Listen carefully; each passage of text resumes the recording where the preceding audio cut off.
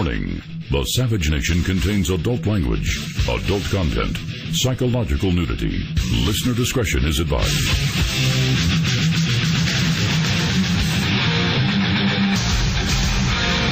And now, America's most exciting radio talk show, The Savage Nation. Talk radio for the thinking person, home of borders, language, culture. And here he is, Michael Savage. It was a mistake. That was our fault, and we apologize for our mistake. In your GPS, right, in GPS track, it is completely that you have penetrated to Iran territorial water? I believe so. How was the Iranian behavior with you? The Iranian behavior was fantastic while we were here. We thank you very much for your hospitality and your assistance. Didn't have a special problem? We had no problem, sir. Ladies and gentlemen, you're witnessing the destruction of the United States military by the greatest enemy of our freedom. It's somebody inside the Obama administration did this to the U.S. Navy. Let me tell you something. I'm a boater. Two very advanced American naval craft suddenly stop in the middle of the Gulf and go aground at the same time. And our good friends in Iran, the good friends of John Kerry, rescue our sailors after doing what? Why, they took all of our latest technology. Let me tell you something, and remember it carefully. There is a double agent inside this administration, in my estimation. They did it to us with one of our most advanced drones 2 years ago. You have forgotten that already because you have no press. You only have a few men left in the media. You only have a few websites left to look at. Somebody in the administration sent them our most advanced drone 2 years ago. It landed without a scratch, like a new Buick in a showroom, delivered on a silver platter to the Iranians, our most advanced drone. You forgot that? Under that smiling puppet on the stage last night. That lying, smiling cafe singer getting away with murder and treason. I couldn't watch him. The self-congratulatory speech that he gave was in another universe. It came from somewhere else. He was living in an alternate universe. He was talking about a world that doesn't exist. And the sycophants in the Republican Party couldn't get enough of applause. Oh, I accept it from the Pelosi's and the other fetid creatures from the jungle floor. I accepted it. I can smell their stink coming through the TV screen. I accept it from the Democrat Socialists. But I couldn't believe watching the Republicans applauding. He walked down the aisle smiling like he was on a red carpet in Hollywood. The world is burning around him. And this double agent tells us the world is perfect.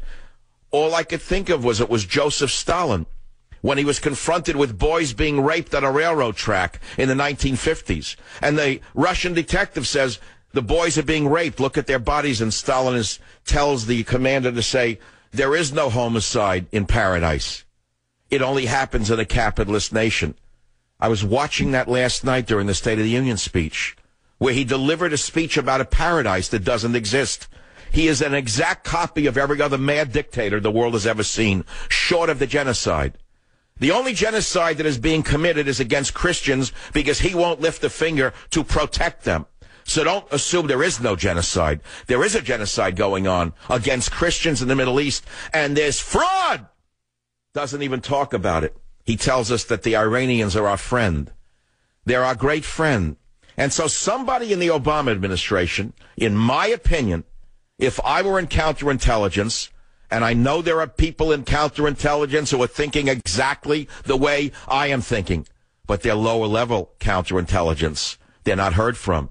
By the time their suggestion goes to one level above them, the dunce above them has been told to kill it. Somebody did this to these boats. Did you see the naval men humiliated? Did you see them bowing down to the Iranian murderers? And did you see them saying how good they were treated in a prison camp? Do you know that behavior like this in another time would have been considered sedition? They might have been court-martialed when they came back, tried and executed for catering to the enemy. Did you know that? Are you aware of what just happened? And it happened on the very day that the fraud gave the big smiling speech, the big smiling Obama, glad handing on his down on the runway. I don't understand where America went. It went up in smoke.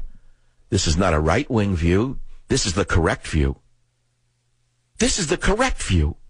How can anyone listening to this show not understand what just happened to this military under this fraud? I ask myself. 2 boats suddenly conk out and go aground, and they're rescued by Iran. The 9 men and 1 woman were detained by the Islamic Revolutionary Guards on Farsi Island. How did this happen? The unnamed sailor said it was a mistake. It was our fault, and we apologize for our mistake. Can anyone explain to me how these boats died out and went aground? They're the most advanced naval river craft imaginable. How did they die out? Anyone listening to this show who is a boater knows that this was a sabotage. These boats don't conk out. You know, it's interesting to me. In my last novel in the Jack Hatfield series called, I believe it was called Countdown to Mecca, right? The scene opens with a U.S. military helicopter suddenly plummeting to Earth in Afghanistan because a Chinese controller had the chip and he had a device where he could stop the rotors from turning. Defused the helicopter crashed. A few scenes later in my novel, an FBI car is pursuing the bad guys in San Francisco. The police car stops in the street because a bad guy has a device that he presses a few keys, and it stops the computers from operating in the police car. My guess is somebody gave the codes to the Iranians. They jammed the boats, computer systems. The computer systems stopped the boats. They went aground. They were given on a silver platter to the Iranians. Our advanced technology in this regard was given to the Iranians just as it was with the drones. And then we see the apology. And then we hear John Kerry congratulating himself for his great relationships with the terrorists in Iran. And nobody in the media sees the bigger picture. Then we saw a speech last night where Obama talked about ISIS in a parallel universe. I happened to be at dinner. I tried not to watch the speech. When they replayed him talking about ISIS, I cursed him in the bar. I couldn't take it. I had a few drinks. I cursed him in the bar and I left. 3 guys offered to buy me a drink. Listen to your president lying about ISIS last night. As we focus on destroying ISIS, over-the-top claims that this is World War III just play into their hands. Masses of fighters on the back of pickup trucks, twisted souls plotting in apartments or garages, they pose an enormous danger to civilians. They have to be stopped. But they do not threaten our national existence. That is the story ISIL wants to tell. That's the kind of propaganda they use to recruit. We don't need to build them up to show that we're serious. And we sure don't need to push away vital allies in this fight by echoing the lie that ISIL is somehow representative of one of the world's largest religions. He won't even mention the word Islam. We just need to call them what they are. Stop it. Stop it. Stop it. He's insane. He's insane or he is an absolute enemy of the Republic. There's no other conclusion. Either he's living in a delusional world or he's a double agent. There's no other explanation for making a speech like that at a time like this. He denied what happened in San Bernardino. He denied what happened in Boston. He denied what happened to the cop in Philadelphia the other day. He denies the number of ISIS-related events. He disconnects it from Islam. They all say they're Islamic. If this is not the work of a propagandist for the enemy, tell me what could be the work of a propagandist for the enemy. And then to see the men on their hands and knees apologizing to these beasts in Iran, and to see Kerry thanking Iran for returning the troops that they delivered on a silver platter. There's something so wrong with the country under this delusional sociopath in the White House. And I ask myself when I say things like this on a national show, will I be understood or will I be misunderstood? Can those brainwashed fools on the liberal side ever comprehend that they have been had and that their life is being put in danger by this administration that they seem to worship so much. Did we play Kerry yet? Talking about the wonders of Iran? Listen to John Kerry thanking Iran for returning the U.S. naval personnel who were delivered to them on a silver platter. Listen. I want to underscore how pleased I am that our sailors were safely returned into United States hands this morning. As a former sailor myself, I know as well as anybody. I can't listen to, I'm sorry. I don't want to say things that I really mean right now. I want to hold back a little bit because the whole picture is distorted. It's really bad. If you care to comment upon anything that you just heard on this show, if you work in counterintelligence and can use a scrambler,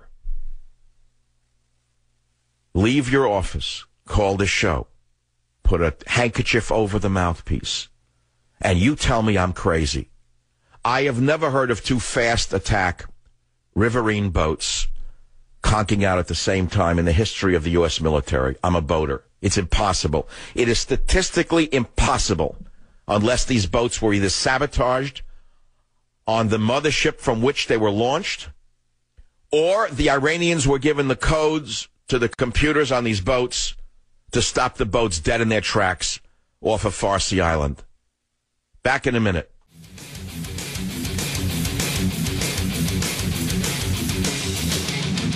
It was a mistake. That was our fault, and we apologize for our mistake. In your GPS, right, in GPS track, it is completely that you have penetrated to Iran territorial water? I believe so. How was the Iranian behavior with you? The Iranian behavior was fantastic while we were here. We thank you very much for your hospitality and your assistance. Didn't you have a special problem? We had no problem, sir. This is the most humiliating moment in my lifetime as an outsider, as a civilian watching the U.S. military. I have never seen anything like this in my entire life. It reminded me of the propaganda films from the Korean War when the communists would capture soldiers and torture them. The same voice. You were well treated by us? You had problem? Like Hitler's Germany. And Kerry gets up and thanks them in his double-talking silk suit with his silk tongue and his silk mouth and his silk brain. And no one in the media says anything. No one's asking three questions. One, did they go aground because an EMP weapon disabled the naval boats? Did they go aground because they were off course? How could a naval boat go off course when you have all these sailors who are so skilled at driving these things?